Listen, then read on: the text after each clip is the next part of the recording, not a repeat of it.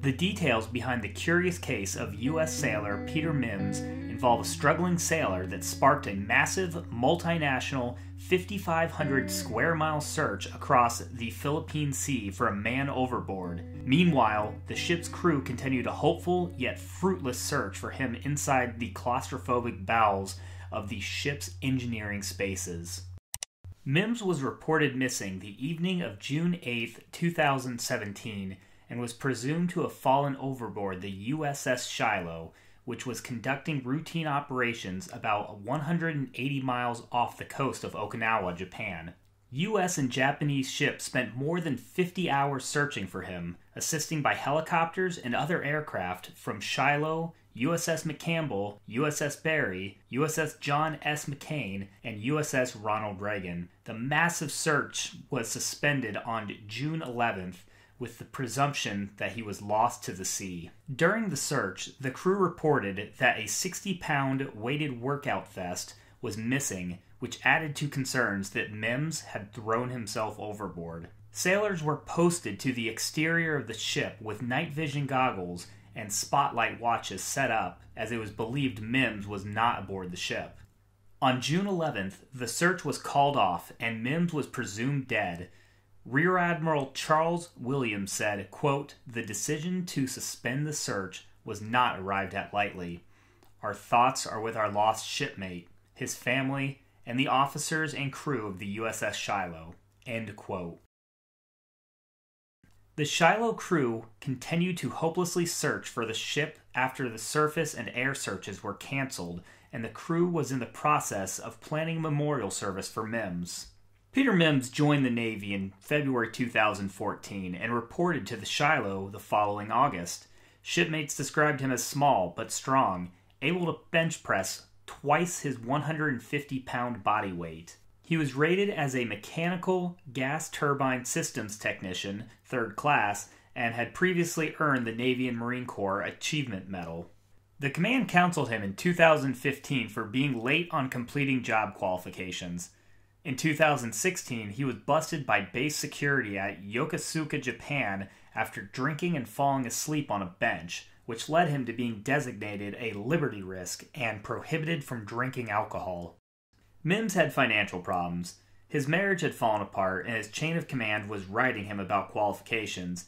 He sought mental health counseling, but was not treated when he needed it most. Mims was known for outlandish claims, such as he could stop running the engineering department engines by pulsating electricity within his body, that he could shoot fireballs out of his hands, that he had a friend who had a motorcycle which had the same engine as the one aboard the ship, that he had been to space, and that before he joined the Navy, he was going to work for NASA because he had reached the pinnacle of how strong a human could be.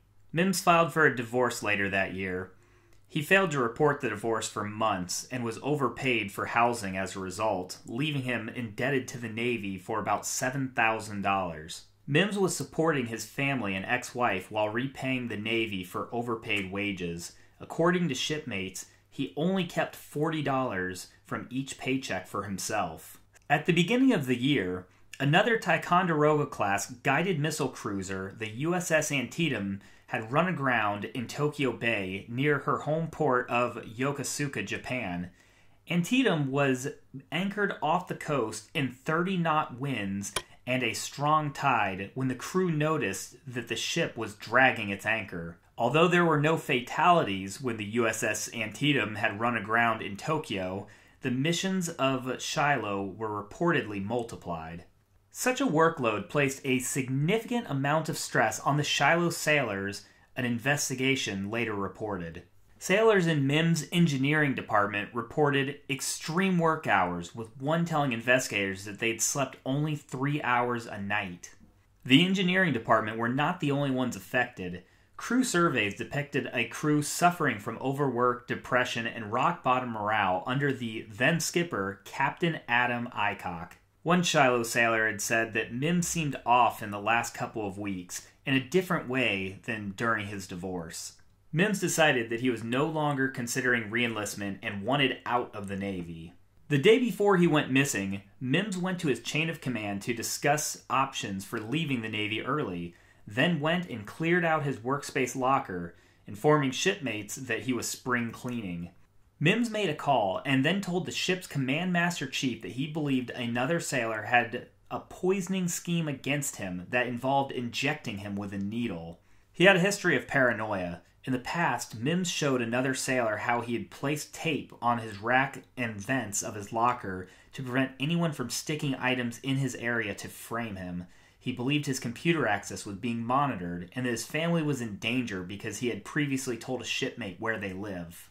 Mims appeared jumpy later that afternoon, according to other sailors, but he said that he was okay and he wasn't going to harm himself or anyone else.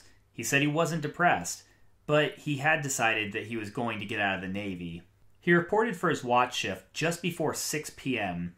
After he failed to check in at about 8 p.m., the engineering commanding officer on watch waited for about 30 minutes before logging Mims as missing. The engineering then contacted the officer on deck at about 9:06 p.m. and asked for them to order Mims to report over the ship's intercom. After the intercom message failed to yield results, the engineering officer recommended commanders initiate man overboard protocol for mustering purposes, which would spark a ship-wide head count. Captain Aycock was confident Mims would be found. Quote, "He didn't kill himself. He's on the ship. Keep searching for him." End quote. Captain Aycock believed Mims wanted to leave the Navy, but it assessed that Mims had not presented as suicidal or shown any signs of self-harm. Eventually, the executive officer headed to the bridge and again recommended man overboard be initiated. Aycock finally acquiesced at 9:24 p.m. and the Shiloh changed course and began steaming towards its original location in the Philippine Sea when Mims first went missing. By 1 a.m. on June 9th, the Shiloh's crew reported that all spaces had been searched, and Aycock suspended the rescue effort at 2 a.m. to allow for crew rest. After his disappearance, shipboard searchers reported that they were operating under the assumption that they were searching for an injured or sleeping shipmate. After more than 50 hours of searching, the sea search for Mims was called off around midnight local time, June 11th, and a casualty assistance officer notified his family that their son was presumed dead. However, social media had relayed the news first.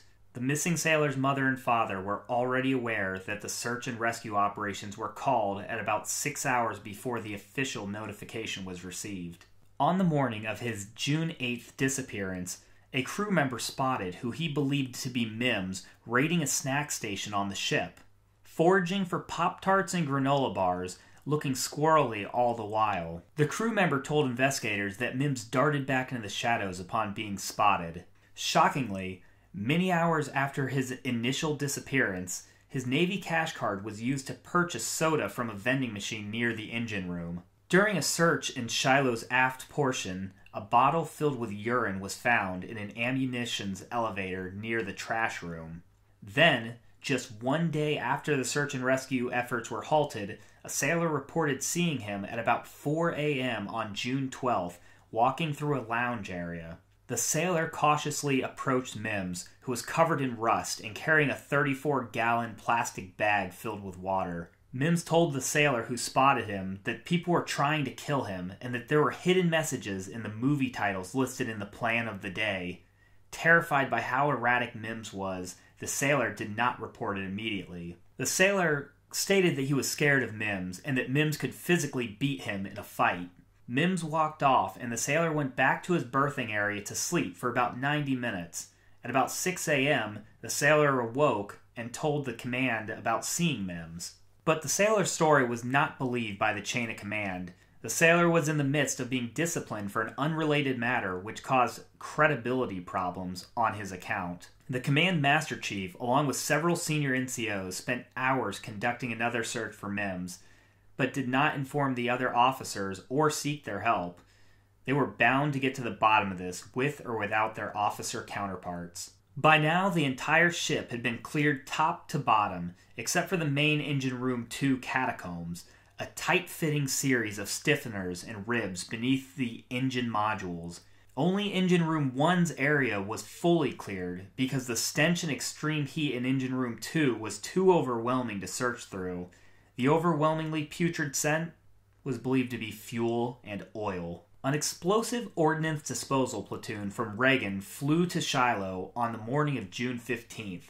Captain Aycock told them that portions of the engine room catacombs had been searched, but the entire area had not been cleared due to safety concerns. Based on the small size of the space and the unknown state of Mims's mind, fearing the safety of their personnel, they did not complete the catacomb search, which requires crawling through a series of small compartments. The EOD team suggested manning all entrance and exit points to the engine rooms, and not approaching Mims until they could verify he was not a threat.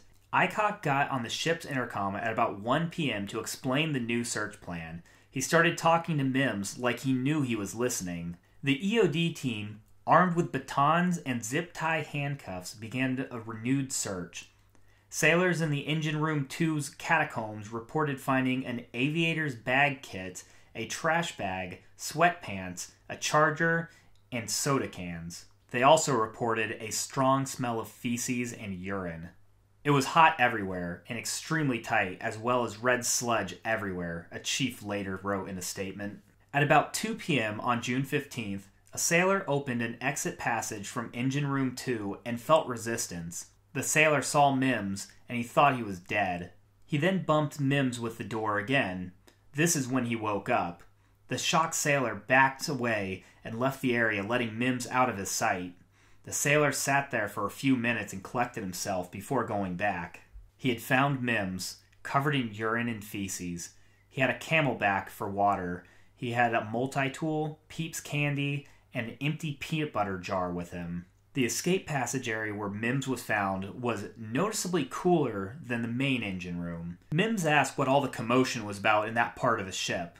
The sailor responded, "Everyone's been looking for you for over a week."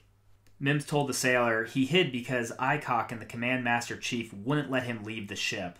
The sailor persuaded Mims to turn himself in, then told Mims to stay put while he notified his supervisor. After he was found, Mims was taken to the chief's quarters where he declined food and water, but took a shower and changed his clothes. The command master chief told him that he can call his family, but Mims declined. Mims did not have a plan upon being found, nor did he have a plan for whether he would eventually reveal himself or try to escape from the ship in Singapore. About a week later, a former electrician's mate studied how Mims had managed to stay hidden from his shipmates. Foot traffic coming toward Engine Room 2 could be heard ahead of time, which would have allowed Mims to hide before he was spotted. The area was full of dark spaces where he could hide undetected from passing sailors, and nearby escape trunk led to the outside. The hallways are very dark and would lend themselves easily to someone who wanted to remain hidden. After taps is played, the evening foot traffic was very light, and the only personnel who transited the engineering spaces were watchstanders who were focused on taking logs. The investigation found, quote, "Given Mims' knowledge of the spaces, it is highly likely he could have been able to easily evade the ship's search force. Mims is a very small person. His small stature allowed him to more comfortably move around the smaller engineering spaces than others. He is also well known within the engineering department for spending lots of time exploring the passages in those places." End quote. Mims later told investigators that he went into hiding because he was concerned for his own safety, according to an interview summary. As evidence of what Mims believed to be a threat to his safety, he recommended the crew surveys be looked at. Mims seemed paranoid and appeared to be holding back some information. Mims later told investigators that he went into hiding because he was concerned for his own safety. The report continues, quote, "As evidence of what Mims believed to be a threat to his safety, he recommended the crew surveys be looked at. Mims seemed paranoid and appeared to be holding back some information." End quote.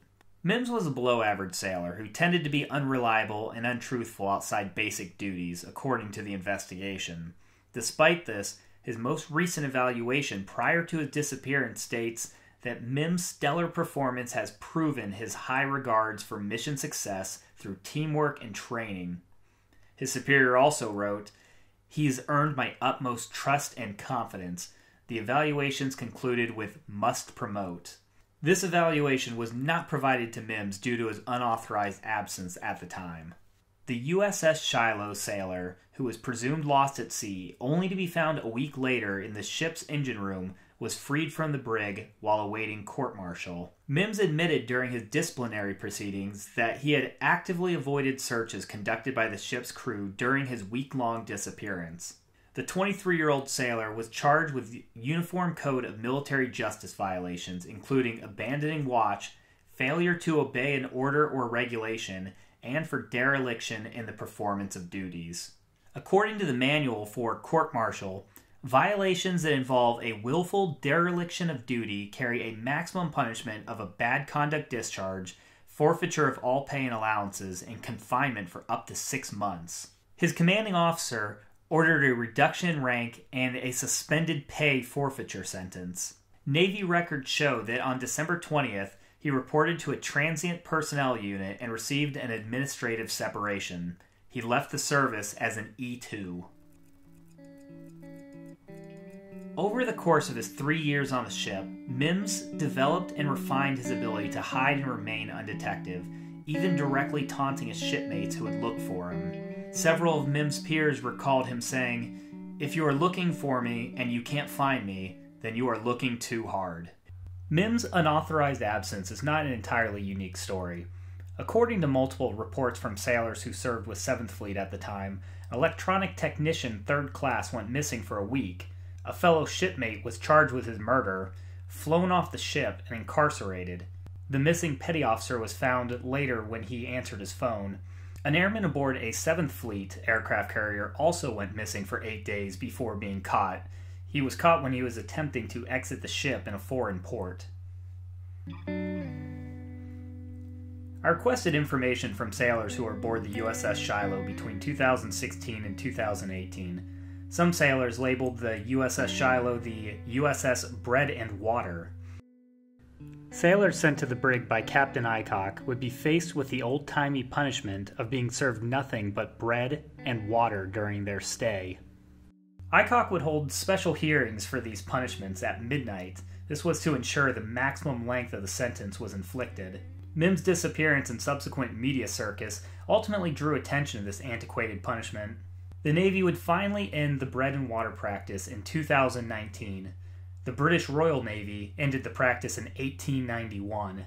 Aycock was not a man to empower his senior enlisted staff. He subjected them to captain's mast punishments and provided them little authority or autonomy to carry out orders. Captain Aycock remembers his performance differently, writing in his LinkedIn profile, quote, "Led 350 of the nation's best and brightest in a multi-warfare capable Ticonderoga-class cruiser during a period of high operational tempo, while also achieving the highest retention, selection, and promotion rates." End quote. Command climate surveys reveal an exhausted and demoralized crew. They questioned the ship's readiness to respond to missile threats from North Korea. They painted Captain Aycock as a tyrant.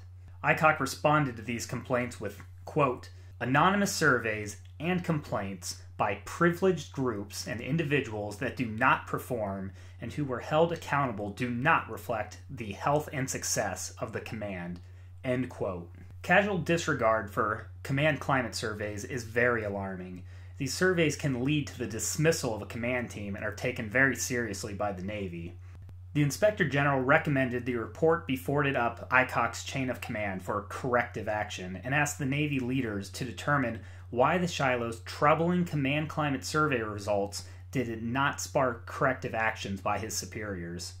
Aycock responded to IG that his warship excelled operationally with the highest operational tempo among 4 deployed cruisers. His response did not convince the investigator, who wrote of that, quote, "Proof of abusive behavior is not refuted simply by stating that the operational commitments went well." End quote. The Group 5 leadership team took the opposite approach of IG. Even after the 3rd dismissal survey, Group 5 leaders stated that Shiloh's impressive performance trumped the rock-bottom morale of the crew that enabled the performance in the first place. One of Aycock's superiors stated, quote, "The Shiloh's impressive string of operational successes at sea and other indicators provide a countervailing indication of the command climate from the results of the command climate survey." End quote. Aycock could be petty and demanding. The search for Peter Mims was concluded after 3 days and he was labeled lost at sea. However, Aycock ordered the search and procurement of his favorite soda, Sundrop, which endured so long that an IG complaint was filed. IG responded that spending considerable time searching for an unnecessary beverage is not official duty. Aycock would downplay the extent of the Sundrop fiasco, but numerous officers recalled funneling hundreds of man-hours into the search at Aycock's command. It makes sense that Aycock would drink Sundrop. It had 9 milligrams more caffeine than Mountain Dew. Aycock would routinely brag about sleeping only 2 hours at night. One officer said, quote, "It was work harder, sleep less. What are you doing? You shouldn't be eating. You have other things to do." So he came down really hard on his officers in the wardroom. End quote. Another officer recalled meetings with Aycock as being a game of Russian roulette. You aren't sure who's going to get their head bitten off by Aycock, but it's going to be somebody. Adam Aycock's last command concluded in August of 2017, shortly after Peter Mims was found. He's now a senior analyst and program advisor for a company in Alabama. Mims also transitioned out of the Navy. Given his separation was administrative and not bad conduct, he still qualifies for some veterans' benefits. One sailor reported that he had grown out his hair and has returned to his home state to be closer with his family. It is in my summation that Mims's actions were a desperate response to an incredibly difficult situation. He was a young man with limited operational experience dealing with financial, marital, and mental health issues. Aycock once callously stated that his heart was 2 sizes too small when a sailor was facing administrative discharge for mental health issues. He went on to claim that able recruits are lined up at the recruiter station, so they need to separate those that cannot perform. Mims demonstrated that there is a humanity in sailors. Unlike the cold mechanical functions of the ship, sailors have human needs to address. The Navy is nothing without the men and women that comprise it. Mims likely never planned or anticipated how his actions in 2017 would impact the Navy. He drew attention to a systemic callousness in their chain of command. He was just a pawn that ultimately checkmated a king.